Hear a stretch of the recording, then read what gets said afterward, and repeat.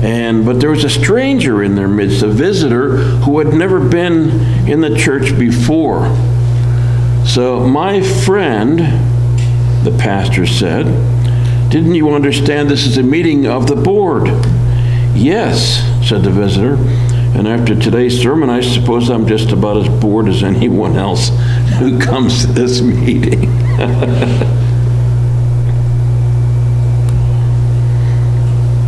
And I have another one, but I'm going to skip it.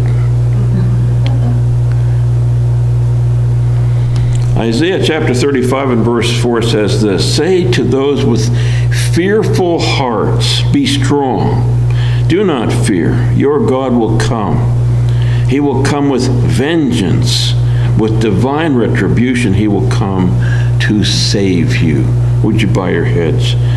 Dear Lord, this morning as we gather here, we gathered in your name, we prayed in your name, we lifted up people in needs in your name. It's all about you, it's all about your name, Lord. And as we look into these morsels from your word, help us to be just honoring your name in what we say and what we do.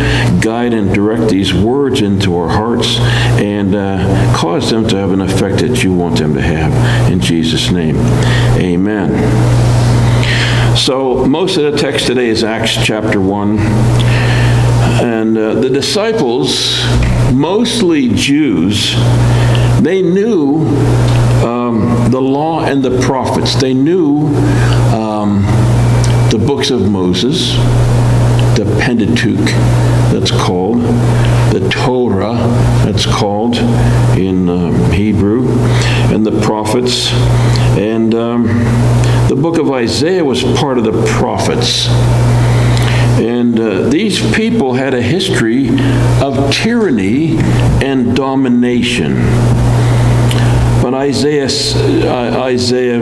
that I read said, to those with fearful hearts, be strong, do not fear. And it's talking about God will come with vengeance, with divine retribution. And these people had a history of tyranny and domination. From the time of Solomon, they never really had their sovereignty. They were dominated by the Assyrians, the Babylonians, the Persians, the Greeks. And at this particular time, the times of Jesus, the Romans were dominating them. Even the king Herod, he wasn't even a Jew. He was a puppet king that was put up there by the Romans. Can you imagine how fed up the Jews were with this long history of tyranny? The Romans exacted a heavy price.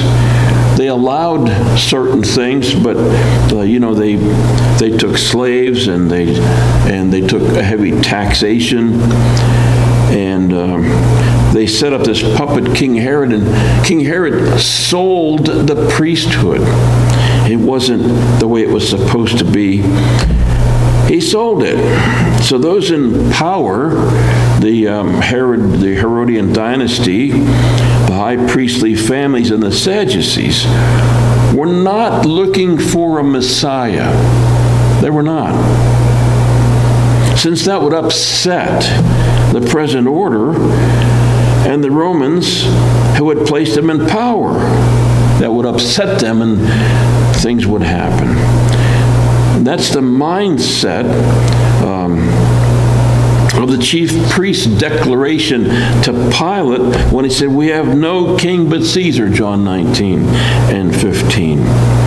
So Jesus had moved among the people of Galilee and Jerusalem for three and a half years of public ministry. The disciples, and especially the apostles, had been with him. They had seen him do miracles, impossible healings, lady that couldn't stand up, healing the blind, the lame could walk. It was awesome. But they were with him and they could see him doing those things. And they saw Jesus call Lazarus out of the grave. Also, at Nain, he healed a guy that was on his way to the grave, the widow's son. They saw these things happen. And had been under his teaching. They were there when he confounded the Pharisees when they tried to prod him with questions with his simple but brilliant logic. They saw him arrested. Some were there at the crucifixion. And they saw him after the crucifixion. Now, they came to him with this question in Acts chapter 1. In verse 6, then they gathered around him. So those who had scattered when he was arrested, in Matthew 26:56, those who had been terrified and fearful, now they're gathering around him with one concern, one big question they had. They asked him in verse 6, continuing in verse 6, Lord, are you at this time going to restore the kingdom to Israel? That was what their concern was. People like to hang around with a hero. People like to flock around someone that has some kind of a heroic power. Someone who emerges from a grave is a hero. Especially, well, no one else could do that on their own power but Jesus himself. I mean, he died a horrible death. He just didn't pass out from a heart attack. They saw him, they knew he was tormented, tortured, and executed. Blood came out of his side, and he was dead, dead. And he came out of the grave on his own power. That was a hero. So people like to flock around someone that heroic. So they knew that he was able to do what they were asking him to do. They were asked, are you at this time going to restore the kingdom? There was no doubt that he could do it. He would be able to call down fire from heaven and destroy his enemies and the enemies of that kingdom. These disciples, they wanted to see it. They wanted to see that. They wanted to see descendants of David in that lineage take over the country again. Maybe they wanted to be part of it. Surely, his friends, he would use them in high office. He had said something to them about being on a throne. Obviously, they didn't have understanding. They couldn't see beyond their own thoughts. Their thoughts were worldly. They were temporal. The Holy Spirit hadn't come yet. So their minds were clouded. After the Holy Spirit came, things changed. Paul writes in 1 Corinthians 2:12-16, what we have received is not the spirit of the world, but the Spirit who is from God, so that we may understand what God has freely given us. This is what we speak, not in words taught by human wisdom, but in words taught by the Spirit, explaining spiritual realities with Spirit-taught words. The person without the Spirit does not accept the things that come from the Spirit of God, but considers them foolishness and cannot understand them because they are discerned only through the Spirit. So they were not able to really understand what was going on, what Jesus was going to do. They had their minds set on temporal things, on worldly things, and they asked him that question. So here's the transition. In verse 15 of 1 Corinthians chapter 2, there's a transition. The person with the Spirit makes judgments about all things, but such a person is not subject to merely human judgments. For, verse 16, who has known the mind of the Lord so as to instruct him? But we have the mind of Christ. They didn't have it yet. They didn't have it. And And, all they had, don't be too hard on them. They were only operating on worldly understanding, temporal understanding. And all they had really was their own mind. And most of the world is still like that today.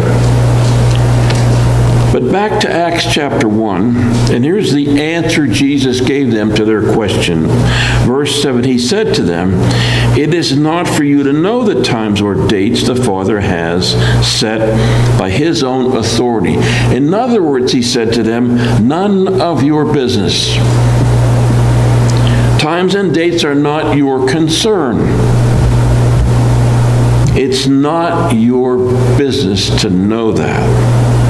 So observe here that it was a temporal or a physical or worldly kingdom that these disciples were asking after in their own thinking.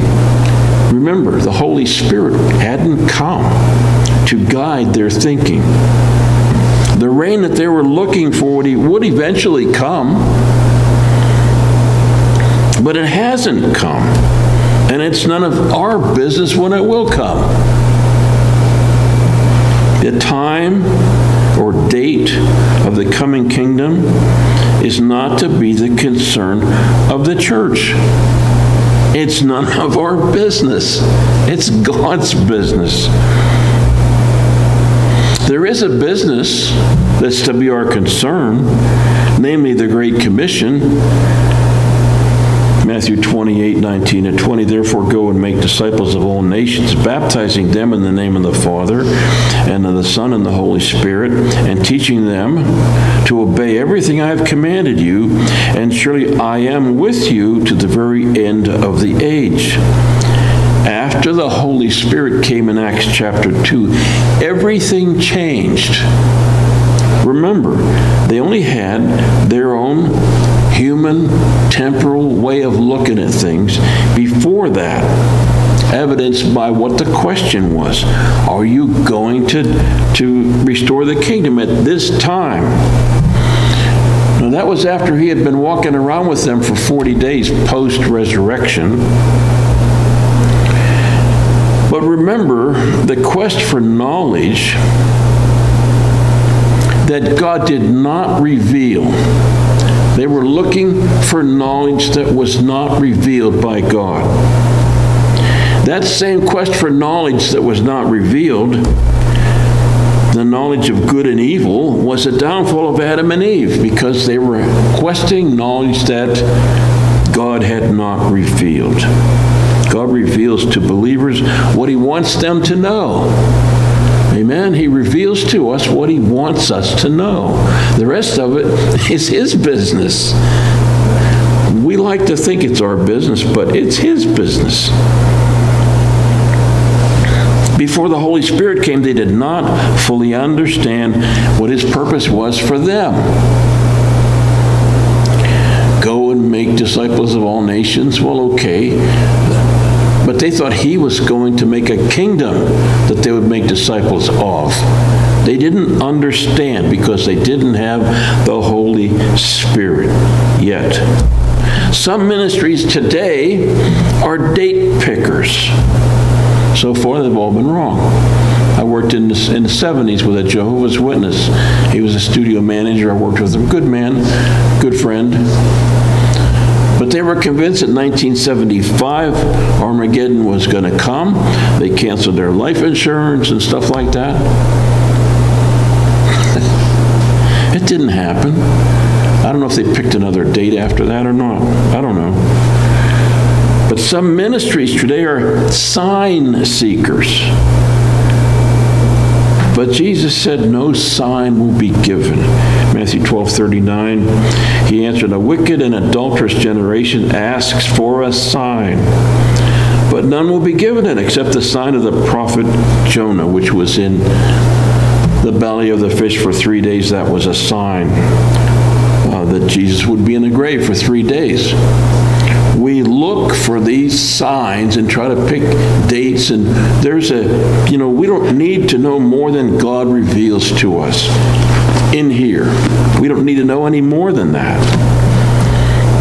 There are general signs that we point to that we're close to the end of the age. General signs. This generation will not pass away, and it's talking about the rebirth of Israel that happened in 1946 or 47. That's one that people point to. But specific times and specific dates, there's more earthquakes than there ever were before, things like that. But we're not going to nail this down to a time and a date. What we are to know is what we're supposed to be doing until that day comes. We're not going to know that. It's going to come like a thief in the night. We're not going to know it. We're not supposed to know it. People they dwell on eschatology. We're supposed to be participating in the harvest. In verse 8 it says, but, this is part of his answer to that question. But you will receive power when the Holy Spirit comes on you. Power to understand God's wisdom, power to receive God's directives in your life, power to resist the wiles of the enemy. It takes power to do that. It takes Holy Ghost power in your life and in your person to resist the wiles of the enemy. Power to understand the deep things of Scripture. I can remember reading this without the Holy Spirit. It was just ink on pages. But the power of the Holy Spirit enables you to apprehend the deep truths in Scripture. Power to overcome the natural reluctance to witness for God. And continuing in verse 8, and you will be my witnesses in Jerusalem and in all Judea and Samaria and to the ends of the earth. Remember, this is his answer to that question, are you going to set up the kingdom at this time? He changed the subject altogether, and this is part of his answer. You, he said, you will be. And that is all people who would be his disciples. The promises come with a directive. You will. I will. We will. I wonder if these disciples even knew what he was talking about. Be my witnesses. What's that? Do you think they even knew what he was talking about? I think they wanted to share his authority in an earthly kingdom. Witnesses? What's that? They wanted to know when that kingdom would come. They wanted to know if he was going to restore the kingdom. They said, at this time. Continuing in verse 9, after he said this, he was taken up before their very eyes, and a cloud hid him from their sight. He answered that question pretty thoroughly. Don't worry about dates and times. Don't worry about it. That's not any of your business. That's God's business. But you're to be witnessing. In other words, you're to be building the kingdom. So he's gone. Now what? Our risen Savior was with us, and now he's gone. We're alone. But what did he say? They clung to his words. What else did they have but his words? He said, I'll be with you. I'll be with you. He said, you're going to witness for me, but I'll be with you. In the same chapter, Acts 14, if we back up to verse 4 and 5, it says, on one occasion, while he was eating with them, he gave them this command, do not leave Jerusalem, but wait for the gift my Father promised, which you have heard me speak about. For John baptized with water, but in a few days you will be baptized with the Holy Spirit. What do you suppose impact They didn't know what he was talking about. They probably thought, well, we'll be singed when that happens. Baptized with fire, the Holy Spirit. So this was just before he left them. So what did they do? They obeyed.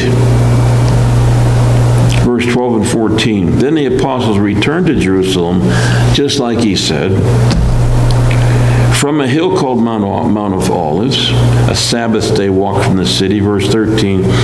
When they arrived, they went upstairs to the room where they were staying.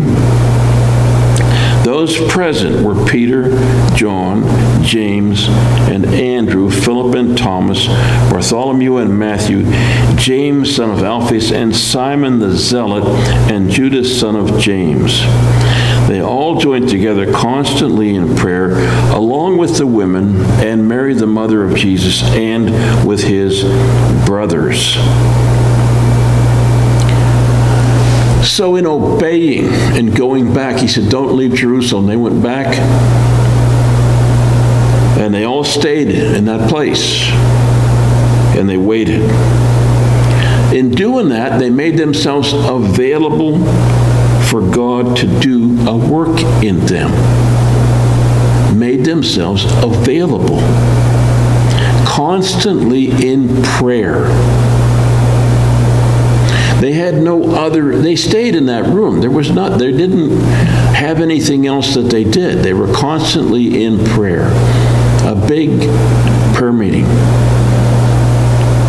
in which they made themselves available to God. And there were 120 of them, all together, constantly in prayer. Now for 40 days, Jesus had hung around, appearing to them. One of those times he appeared to 500 of them. He proved to all that he was alive and that he was who he said he was. He had done what he came to do. He fulfilled the messianic prophecies. He lived a perfect, sinless life. He was this unspotted lamb. He went to the cross where he paid the penalty for our sins. He did all that. And they're clamoring to know when he's going to set up this kingdom. But they didn't have the Holy Spirit to give them understanding and insight. When it came, everything changed. Everything changed. The reconciliation between us sinners and our holy God was accomplished through what Jesus did. God made him who had no sin to be sin for us. On the cross, Jesus said, it's finished. It is finished with a loud voice. His work was done. But the work was unfinished. His work was finished. He did. He accomplished what he came to do. But there's a work that's not finished. The spreading of the gospel was only beginning. It still isn't finished. With the help of the Holy Spirit, the church began on the day of Pentecost. The Spirit hadn't fallen, it wouldn't have happened. Peter, emboldened, by the baptized in the Holy Spirit, preached a sermon to the Jews in Jerusalem. The Holy Spirit brought the conviction with the words that Peter spoke. We speak the words, we speak the gospel to somebody, the Holy Spirit brings conviction. You can't convince somebody of the gospel truth because it doesn't make sense. It's a miracle of God. It's a miracle. It doesn't make any sense. It's a miracle.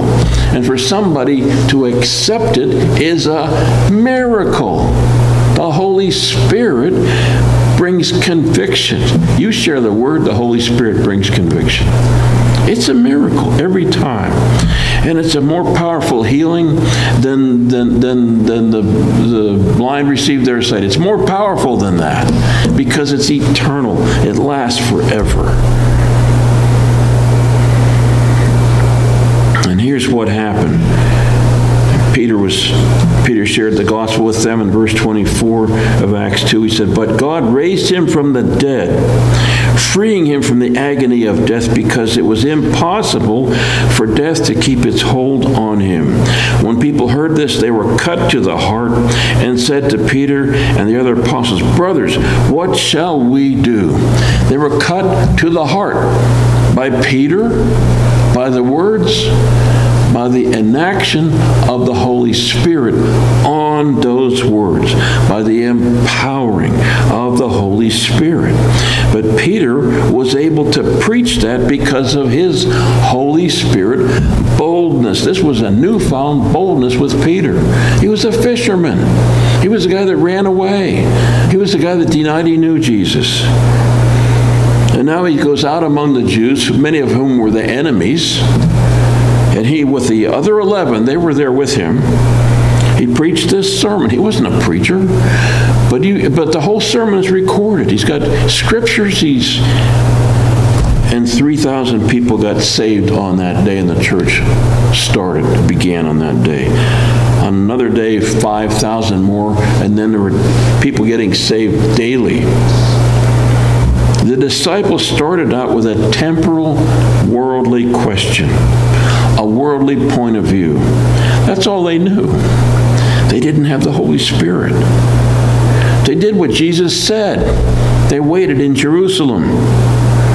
The Spirit came, changed their attitude from worldly, from temporal to spiritual.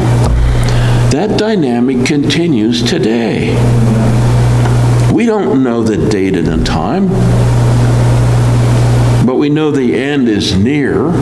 We can sense that nearness. But we don't need to know a date and a time. Our concern is to spread the gospel with the time that we have left. People are dying without God. We carry the gospel.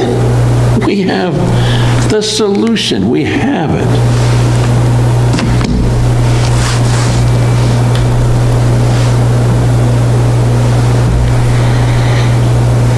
Peter's sermon began with this.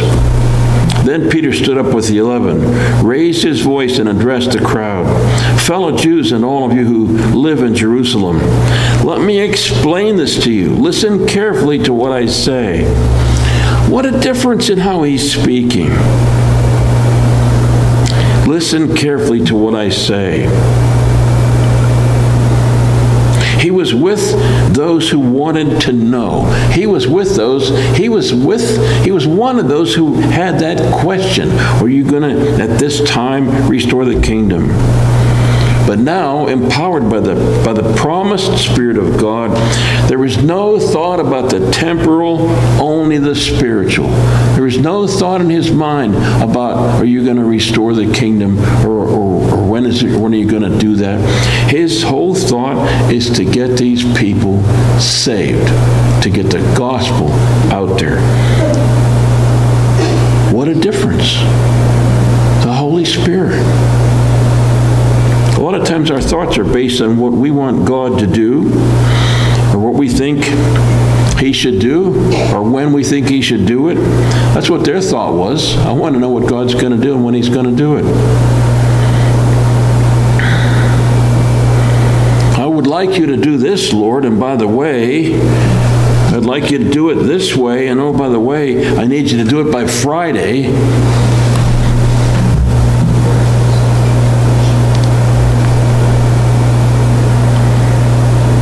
Now, we know that God has a sense of humor, and he must be laughing a lot at the way we present our needs. Our whole life has one purpose: to glorify God. present the need, make your petitions known. The rest is up to God. When he does it, how he does it is up to him. Some things he's promised that he will do, but he didn't say he was going to do it right at the moment we're asking it. He didn't say that. The time, he owns time. You know that? He started time. He owns it. It's all his. So we can't make demands based on time. I want you to do this now. Well, that might be in your heart, but that's a temporal thing. It's not a spiritual thing. My dad had a stroke, a bilateral stroke, completely smitten on both sides. I think he was around 50 years old. Had to retire from his funeral business. Never walked a day in his life again after that. He recovered. He was in a wheelchair for the rest of his life. He recovered to where he could. It was hard to understand what he was saying. But before that time, he was a very proud person. He was very accomplished. He could write poetry. He could draw. People liked to visit with him. He had wisdom. But he was very proud of his own abilities and his own wisdom. And God took him down to that level to transfer that pride onto God. My brother, they went to the church in Titusville, and my dad had he was a double amputee eventually, but he had one leg off at that time, and my brother brought a shoe along. My brother was convinced he was going to have a restored leg, and I got to have a shoe to put on his new foot.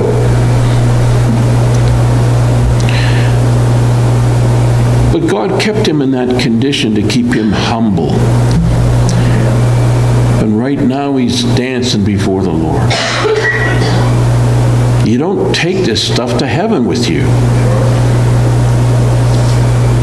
But there's a reason that he didn't get healed in his life on earth. Sometimes there's a reason. And God kept him humble. There's a reason we're not wealthy. God keeps us humble. We've been up against a financial crisis before. God always comes through at the last minute because we depend on him that way. You know, if we could, I'll just take it out of savings. Well,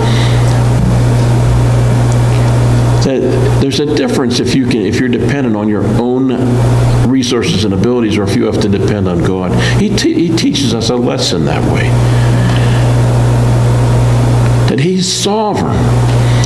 And that question about when are you going to do this? And Jesus said, it's none of your business when he's going to do it. It's none of your business.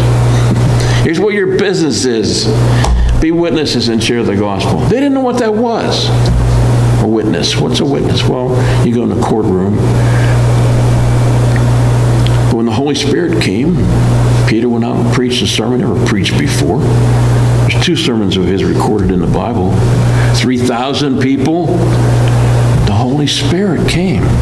Because what? Because they obeyed. They went back to town, got in a room, prayed constantly, and obeyed. They humbled themselves before the awesome, sovereign power of our holy God. Amen? And I just wonder if we need to spend some time together praying for people, not for the church, because that's what we want to see, for people who need God. You know what I mean? And we would like to see them here. But what's important is that we see them in heaven. That's what's important.